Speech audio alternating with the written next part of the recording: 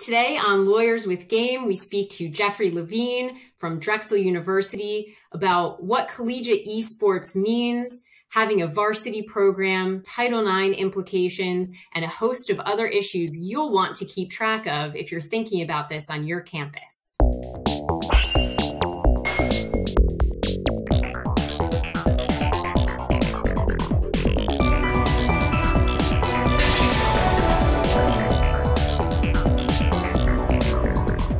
Hello, everyone, and welcome to Lawyers with Game. If you're interested in learning more about legal issues in the worlds of esports and video games, you're in the right place.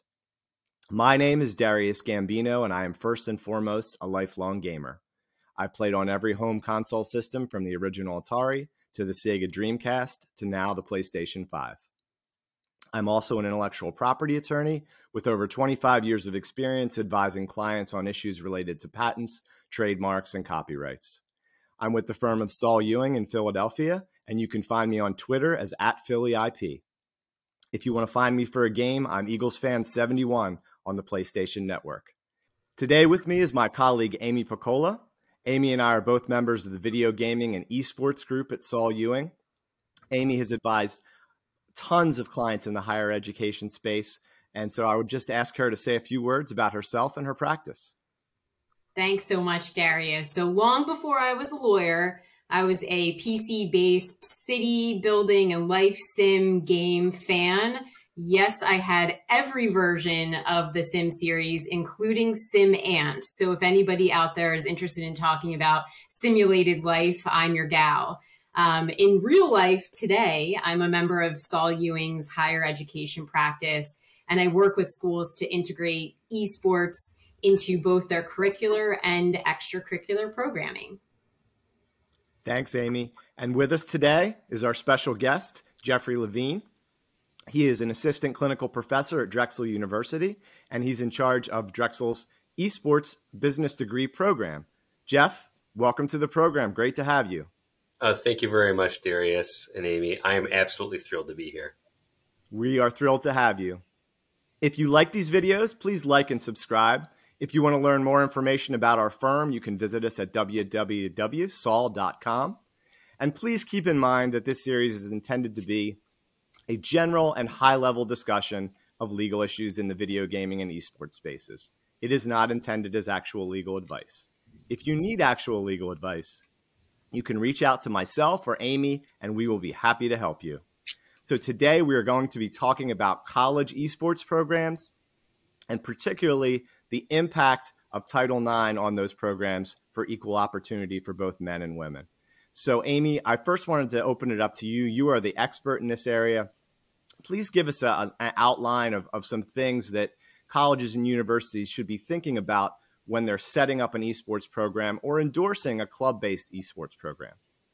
Absolutely. So giving you the laundry list of some of the things that we're thinking about at the outset or once your teams are set up, it actually begins with where will esports sit in your campus ecosystem? Are we talking about club or varsity teams? Will student affairs or athletics or some iteration of either of those campus units be responsible for overseeing esports on campus? What are the implications of those decisions if you decide to house your esports teams under the athletics umbrella versus a student affairs umbrella? As Darius teed up Title IX, we're always thinking about Title IX, and I think we'll have some great conversation today about what that means and the different ways we should be considering Title IX. But it's not only Title IX, right? We're thinking about other conduct issues. Do we need particular codes of conduct for our esports teams? Will they otherwise sort of funnel up through general student codes of conduct, or will we adopt our athletics codes of conduct? Near and dear to your heart, Darius, there are IP issues that stem right down on through our students thinking about the use of our institution's name and marks, to licensing questions, ownership questions around game footage, recruiting and admissions. So really the laundry list of higher education issues, it applies in the context of esports. And so I love having these types of conversations to really think about all of these tentacles and the way our higher ed brains are wired to think about these things. Thanks, Amy. I mean, I know you have a lot of questions for Jeff, so I'm going to let you kick it off. Go ahead, go for it. Fantastic. Well, Jeff, you're living some of these issues that are really exciting for me to think about in real time. But before we even get there, I would love to hear a little bit about your personal connections to gaming, to esports, and where it all started for you. Yeah, absolutely, Amy. I will say that I grew up, much like Darius, with video games in my house. We had every console that was really out there as the new versions came out, from the Ataris to the Dreamcasts to the Xboxes to the PlayStations and everything in between. And we even went so far as having arcade games in our family basement. I can tell you, one of the few people that has mastered Dragon's Lair as well as Elevator Action and Dig Dug, among others.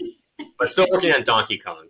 Would never really could get that one. But needless to say, between what was in our house and what was at the video arcades growing up, since I was a child of the late 80s and the 90s and the heyday of these video arcades, I would hate to find out, if I aggregated the time at arcades and playing video games at home, how much of my youth was actually spent playing video games in various ways. And so certainly grew up with video games, very fluent in the different popular titles, different systems. And sort of side by side, I had a passion for video games growing up, but then I also played sports, traditional sports. And so played both of those side by side.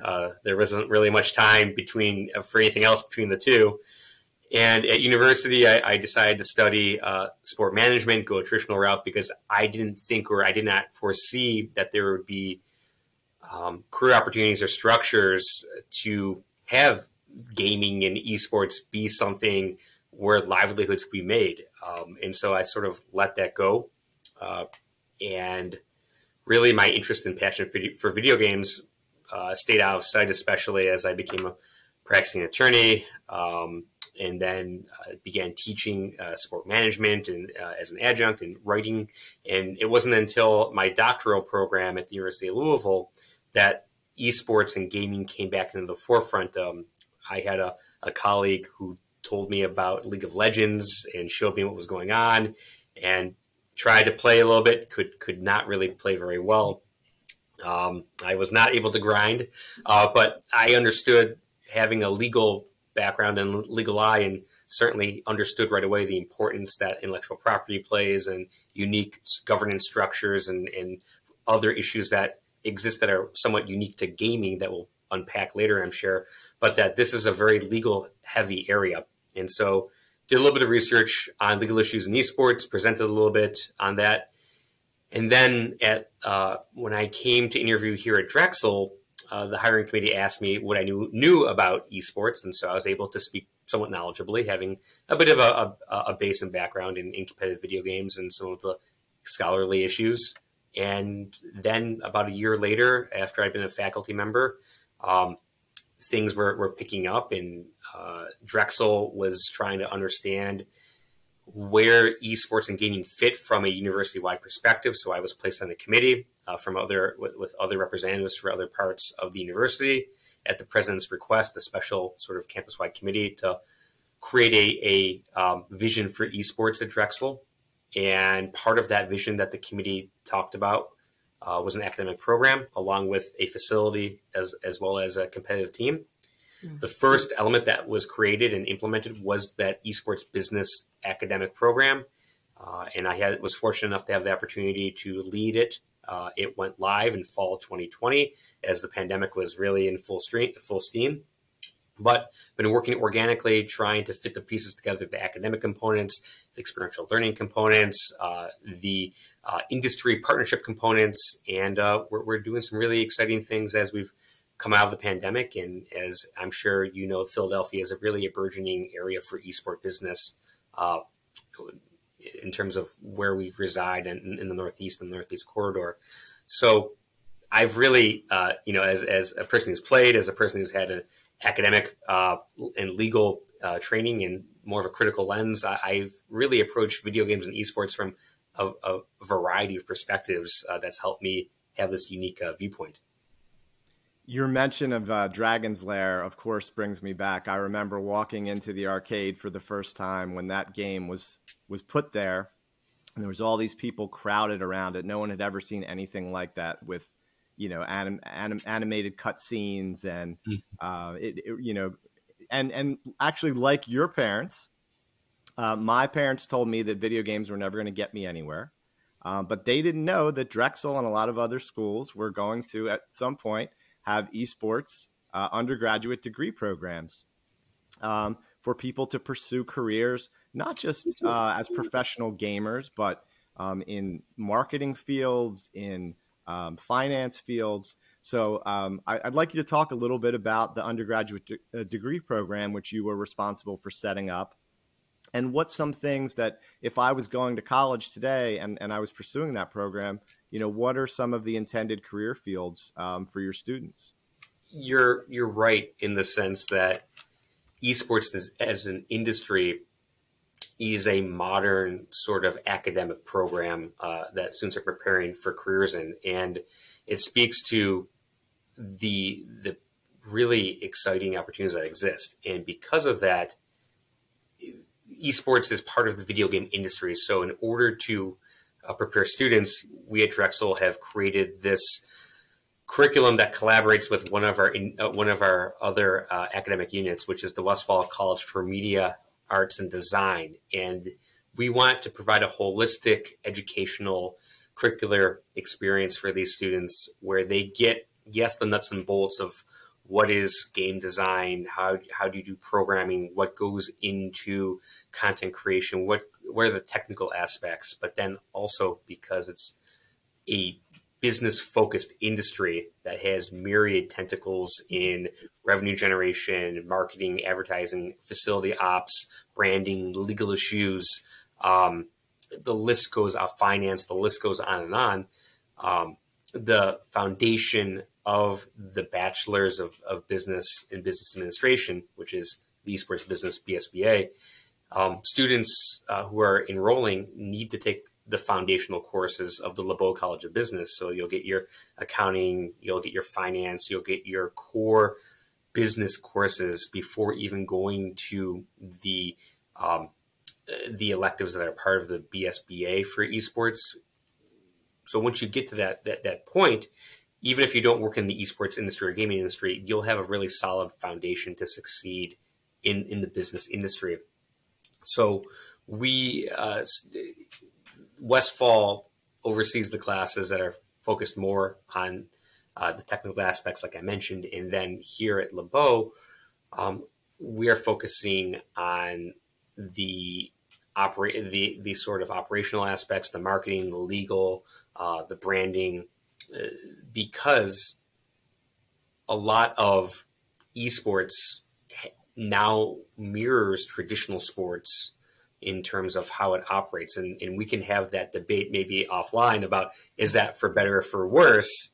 But that's where we are in terms of a lot of the investment, the capital that's coming from traditional stakeholders from business and from the sports industry have been exacting their will to make esports look like traditional sports in many ways, which has worked in some instances and has not. But if you're having an event at the Wells Fargo Center here focused on video games, you're going to have facility operations, you're going to have legal issues, you're going to have marketing, you're going to have ticketing, you're going to have sales, you're going to have risk management, you're going to have a variety of different aspects that are similar to traditional sports. So our faculty here teach courses that have components from traditional sports as well as esports and gaming. And I'm teaching the majority of the courses here, starting with their Business of Esports class. I'm teaching legal issues in esports class. You folks have the expertise as well. So and part of what I want to do with these programs, with this program, is have an industry component, whether it's guest speakers, whether it's experiential learning opportunities by partnering with industry here in Philly or across the country. That is a way to not only provide that real life component, because that is going to be critical. You just don't need theory, you need the practical aspects, but also get students opportunities to get co-ops, get internships, get entry-level opportunities to jumpstart their careers. So we're really trying to do something that's holistic, but also heavy on experiential learning, since these industries, this industry, there's positions open and they're looking for people right now. So we need to get them skilled up as quickly as possible. Yeah, Nerd Street Gamers is a huge a company within Philly with a huge facility that I think as it grows is going to need some of your students. So the jobs are out there. Absolutely. That's right. That's right. And so sort of shifting outside of the classroom, one of the things, Jeffrey, that I was really interested to talk to you about is sort of the confluence of this business-focused curriculum with your background as a lawyer. And this is, we mentioned IP being near and dear to Darius's heart. Title IX, for better or worse, is really in my legal sweet spot, and it's where I spend a lot of my time. And I understand that you've been preparing to and are working on a study of Title IX issues in collegiate esports, and would love to hear a little bit about that, where you are in the process and sort of what you're hoping to be able to teach the rest of us around the confluence of these issues. Thanks for the opportunity to talk about this piece of research. So as we all know, collegiate esports is really an emerging area, and I've had the pleasure of working with several colleagues in sport management on an exploratory project that will hopefully unearth some of these emerging trends within collegiate esports, and attached to those emerging trends, really looking at the Title IX issues that are unique to competitive video games and esports. And so to that end, we've spent a good amount of time preparing surveys, several surveys. And one of the surveys is going to be for esports administrators and coaches, because at this point, administrators and coaches often wear similar hats, or one person fills both roles. And that is going to be investigating specific phenomena in esports at the college level. And the other survey is going to be, is drafted to be targeting Title IX office professionals. And each of these surveys are going to be disseminated hopefully to at least 100 members of that target demographic. And then that's the first stage of data collection, because up until now, we've been trying to get a sense of this landscape by looking at existing lit, which there's not a great amount of lit that has collected data, and then trying to understand what questions or what would be the best way to unearth these findings. And so that's where we've been spending a lot of our time with survey development. So after we've gotten enough responses, we'll move on to the next phase, which is actually doing interviews with 8 to 12 professionals from each group to get a little bit more in depth to understand the issues that exist in esports with the ops people / coaches, as well as what's in the Title IX offices. And so really the Title IX survey is trying to understand their perceptions and what's the general understanding that they have for esports and any issues that might have previously emerged while they've been working in the Title IX office. Because at this point, it's unclear what level of understanding or experience Title IX professionals have with esports. And we'll talk about sort of, the unique issues from a Title IX perspective that esports has. And I know that, Amy, you're quite knowledgeable about this, having listened to your thoughts previously. And those thoughts were right on the money, by the way. And of course. And the administrator survey is going a bit of a different direction, but it's looking at the most common responsibilities of these people in these positions, but also what are the predominant approaches for player recruitment, team makeup, as well as practices that may or may not exist to help combat or mitigate sexual harassment as well as sexual violence. And that really gets to the heart of one of the prongs of Title IX. So from a practical standpoint, we've got done piloting these surveys, and we're in the process where we're going to be submitting to actually get submitting our paperwork so that we can actually perform a phase 1 of this project by collecting data. But just from our piloting, there's been some interesting practical insights. One, it's that esports, like I said, might not be on the radar for many Title IX folks for various reasons.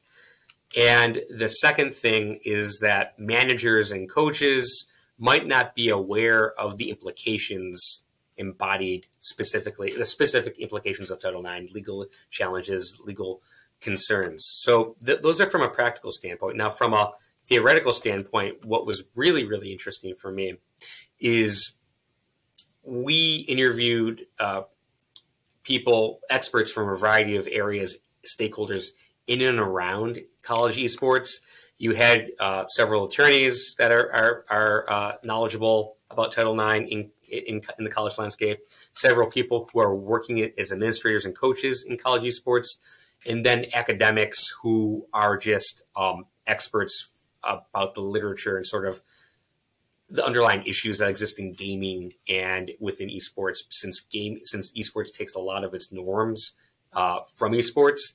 And so these three themes that have come out are that the pathways for amateur or high school esports development and the pipeways to get them to be recruited into college esports programs have not really formalized yet. These structures really exist only there's a tendency that programs might look to ranking systems or these open events to find the best players.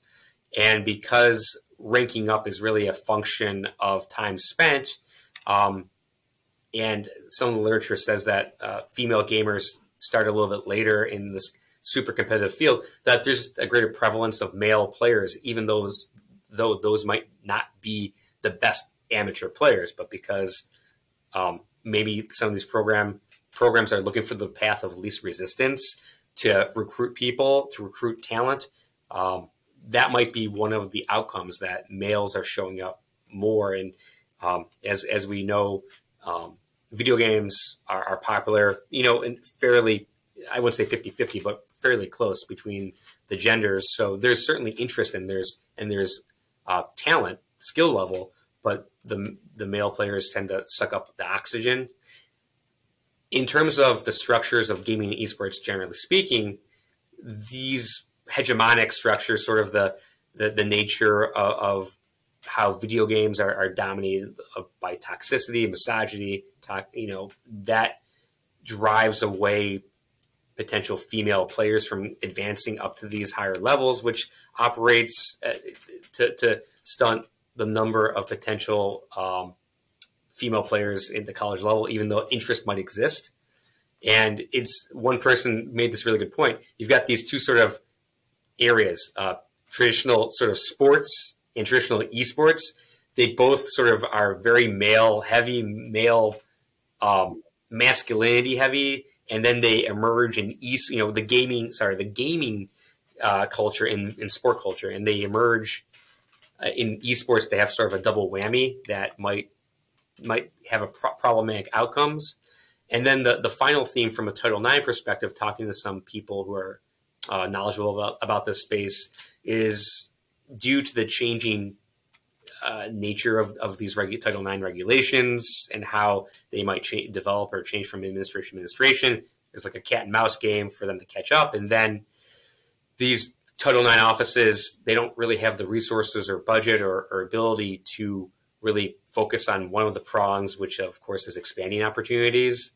and instead are really focused more on the investigating, adjudicating issues that come up in terms of harassment and sexual violence. And so they're not, as one person said, they're not even able to touch on the core prong of expanding access and opportunity if the interest exists, and they're more stuck in the other side. So those were really interesting themes that came out just from the piloting. And I'm expecting the surveys is going to unearth, it's going to help reveal even more interesting themes based on the number of people that we are able to reach and the data that we can find. So that's hopefully that's not like drinking from the fire hose, since went maybe a little bit deeper than the 10-cent introduction there. No, it's incredibly helpful. And I'm not surprised that, in sort of piloting already, you are identifying that there's opportunity, continued access to participation, and the sort of reaction to a culture that may not always be inclusive for one reason or another. And the reaction to a complaint tends to get the most attention and bandwidth because we have legal obligations in that front that sort of live fresh in minds, as you say, because of changing regulatory landscape. I'm not surprised to hear, but I am heartened to hear that you will sort of escalate or elevate the focus on that sort of that front end opportunity and aspect angle, which we can sort of lose sometimes when we have no choice but to respond to capital H harassment, and not to diminish the importance of that, but certainly it's a question of resources and bandwidth here. So I'm really excited to see the outcome of your research and sort of dig in a little bit. But that's actually a really nice segue, I think, to the state of play at Drexel. We talked a little bit about the curricular side of things, but you mentioned that you've helped launch club esports at Drexel. And so I'm really curious to hear what that looks like, and how you may end up benefiting from your own research and sort of how you're thinking about these structures. Yeah, I've been really fortunate to be asked to be involved in conversations at Drexel about where are we going in terms of the vision for esports in gaming from a comprehensive perspective. I can tell you right now at Drexel, in addition to the Esports Business program, we have, as I alluded to, colleagues and partners at the Westfall College of Media, Arts, and Design. We've got the gaming degree. We've got an esport minor where we partner with them as well. We have at Westfall the entrepreneurial game studio that helps. It's sort of like an incubator where students, if they're admitted, are able to take an idea from inception all the way out to marketing and sort of rolling out, which is really exciting in terms of a game that they want to turn into an esport or turn into a very popular franchise. There's also the Excite Center, which is this really wonderful program that helps various types of media and technology for interdisciplinary reasons. So we've got, in addition to our esports business major here, we've got other academic offerings. And then, as you mentioned, Amy, from the competitive standpoint, we launched our club team, I think maybe a year or two ago. It used to be the Drexel Esport and Gaming Club, which was one of the largest student groups on campus. And due to the popularity of esports and sort of taking as a blueprint the report that my colleagues and I issued about where esports would go at Drexel, it was severed. So it was now two entities. One is the gaming club, which is still very popular, and the competitive club team at Drexel. And I think we compete in a variety of titles, at least 10 or so. And several of these titles compete in NACE. And in fact, one of our titles is back to the team is back-to-back national championships for NACE Star League for CS:GO, or Counter-Strike Global Offensive, and taking down the big schools, the ones that are either larger institutions or schools that are just better funded, where they use esports and gaming as their front porch, which we really haven't talked about. But of course, there's this tendency within higher education for smaller schools to use video games and esports in a manner similar to how some schools use football or basketball. So that has been one of the driving forces for esports popularizing throughout college in IHEs. But in terms of Drexel, I think we have a very vibrant student body in terms of those who participate in the gaming club, as well as those who are active in the competitive team. And we also, and we're going to be talking about, I'm sure, athletics has created this task force where I'm working with colleagues throughout the university to help sort of create a plan of action for a varsity esports program. So we really have just a vibrant hub of esports activity here at Drexel. And then, as Darius mentioned, we've got Nerd Street not that far away. We've got Tap Esports. We've got Metro Esports. We've got a variety of other potential partners that we can work with to have even larger opportunities, both on campus and off campus. Now, we do have to talk about legal issues. That's also a good transition, at least for a few minutes, since this is a legal podcast. And I don't know if you want me to reveal this, but Jeff is an attorney as well. And so he's looking at some legal issues in dealing with the esports landscape at Drexel. So I know you can't talk about anything that's ongoing or privileged or anything like that. But Jeff, at like a very high level, what are one or two of the kind of legal issues that you've seen since you've been affiliated with the esports degree and competitive programs at Drexel?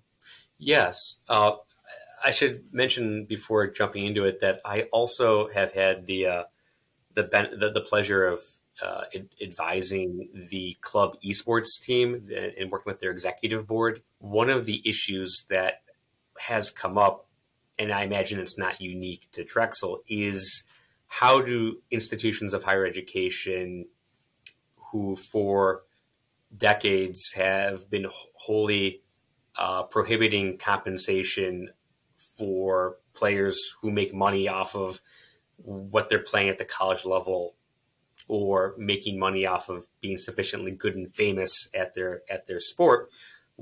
How do we negotiate that in today's day and age? So as I mentioned, we've got a very, very competitive CSGO team.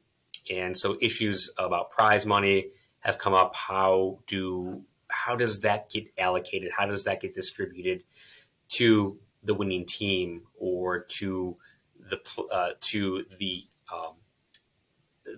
entire club team, as opposed to just a squad of players, especially where there might be rules in place at the institution level, at the conference level, at the NCAA level, or what have you, that prohibits cash payments for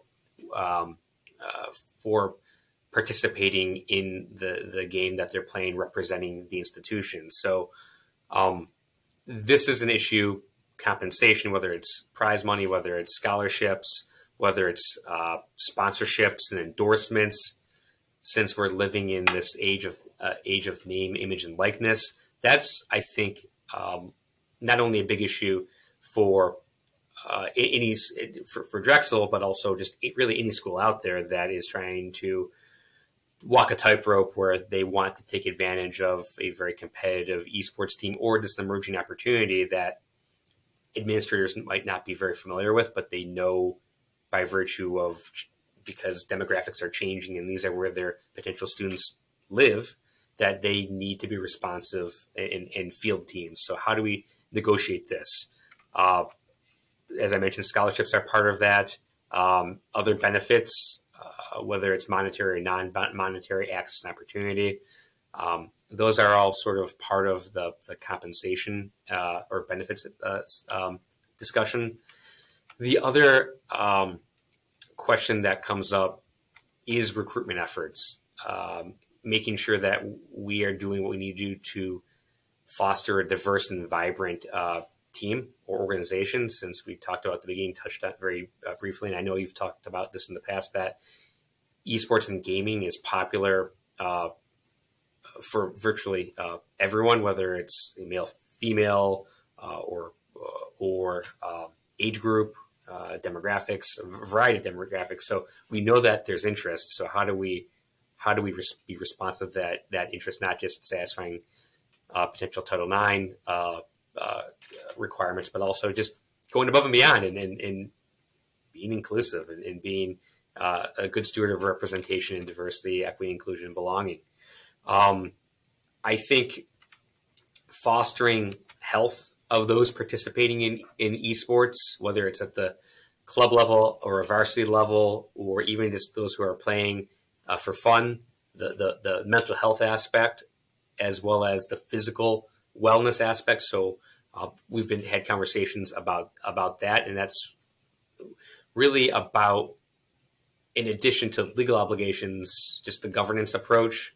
And I think an issue that exists above and beyond just sort of black and white IP or contracts or harassment is what structures do college esport programs need to foster or create that speak to the uniqueness of esports and video games, that are not gonna look like basketball or tennis or football. We need to acknowledge and understand that because competitive video games is a unique dimension of college competitive athletics, we need to have new approaches, new governance structures, new scaffolding that will be responsive and really meet the needs of those who are seeking to serve at the student level, as well as fostering the objectives of the institution itself. Yeah, all of this resonates with me. And, as you said, Drexel is not alone in sort of confronting and working through these dynamics. There are a lot of places and in a lot of ways that our traditional collegiate athletics models will serve esports, but there are also ways that it won't. And, you talk about prize money and other benefits to our athletes. I think there's also a recruiting angle there when we think about somebody who may opt out of participation in a university ecosystem because they're able to be more successful outside of that. And how can we build productive, competitive teams if somebody says, well, I can make money on my own, which is just different, right? That's just different than somebody who's unlikely to be drafted into the NBA without having that collegiate experience. But all of that aside, I know you're actively working through, as you say, sort of what structures to import, what structures need to be changed, and what structures need to be built from the ground up. And I understand that you're participating in Drexel's Varsity Esports Taskforce. Are you dealing with some of those issues in that context, or what else are you looking at, and sort of what's to the extent you can share publicly, what's sort of the hope that you'll learn and benefit from as a product of this task force? Yes, I can probably speak more in the general sense about what we're working on in the task force, but this task force reflects the interdisciplinary collaborative nature of video games and esports, and also reflects the variety of esports activity that's going on at Drexel. So I'm part of this group who has representatives not just from my unit, the LeBeau College of Business, but we've got athletics, we've got student life, we've got campus rec, we've got IT, we've got Westfall, we've got representation from the club esports team executive board. So we're including the students who are really living this, which I think is really important, getting the input and guidance from those who are not only going to be most impacted by whatever recommendation and approach Drexel uses for esports at the competitive level, but also those who are experiencing this right now, and they're going to experience it in the future, since they're likely to be members of the varsity team. So we are looking at creating a vision for varsity esports at Drexel, and what sort of resources would be needed for that.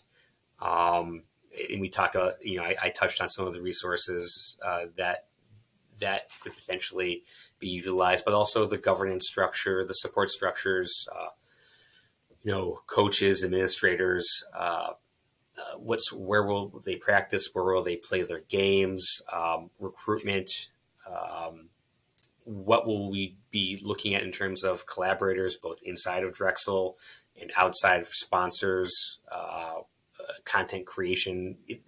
How will this entity sustain itself, and what will it mean for the university?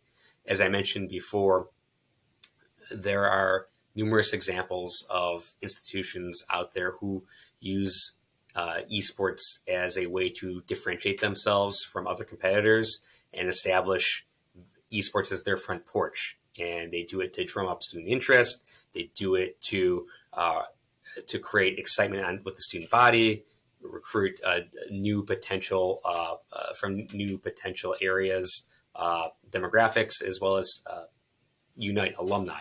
So those are all great, especially for the investment for esports from a varsity standpoint, is still far below, say, football or basketball, which might have a similar impact in terms of energizing or galvanizing these various stakeholders. But we also need to figure out who we're going to work with in terms of making sure this is a success, what unique support structures are going to exist.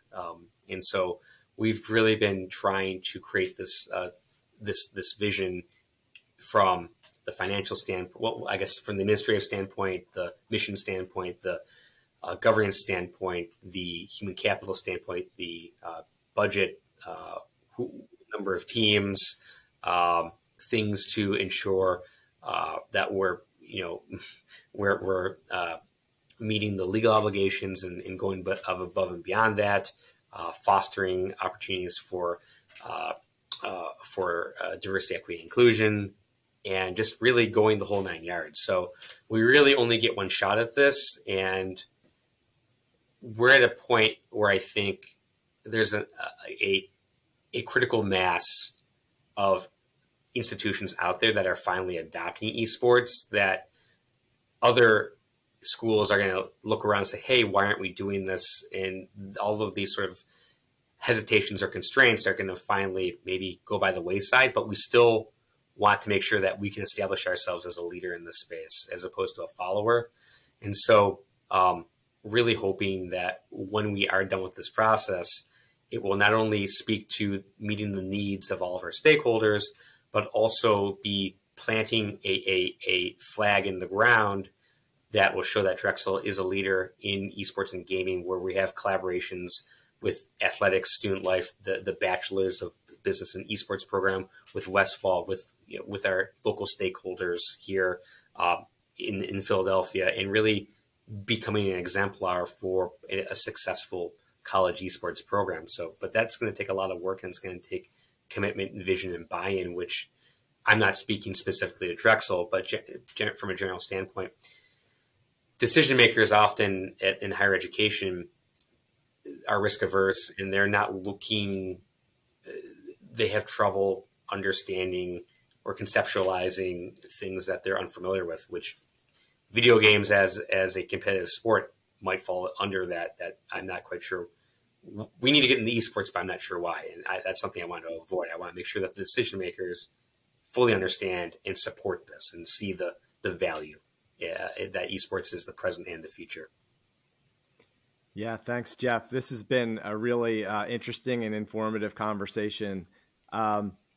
we're running out of time, but we have time for one more question. So I wanted to get your quick thoughts on kind of the future of esports at Drexel and at the university level. We've been seeing now more and more coming out of COVID with the return to in-person game tournaments. We're seeing a lot more of the big publishers like Riot and Epic Games organizing college tournaments.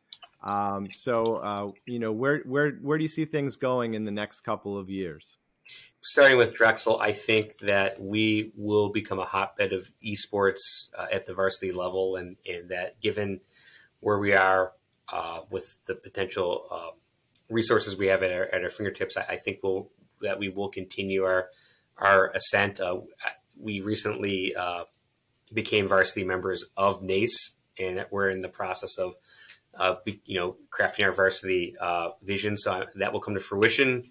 We'll get access to a facility that will be one of the leaders within college esports, and will help to fulfill that vision for esports and gaming being a front porch for Drexel.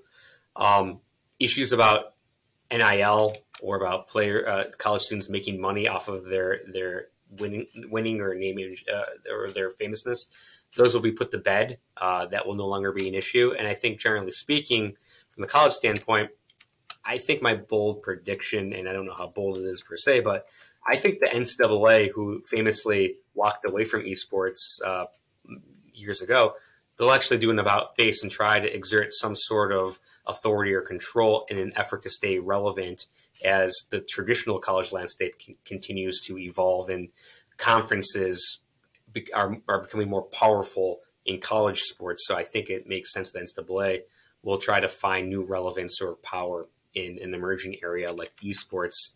So I think that we'll see that come to fruition, and we'll also see colleges and institutions become more nimble and have a better understanding of esports, and codes of conduct and new structures will become more commonplace specific to esports. And we'll see a learning curve, but we'll see these structures help to envelop traditional structures to meet the needs that esports embodies from a legal and governance perspective. So hopefully those aren't too radical of predictions, but I'm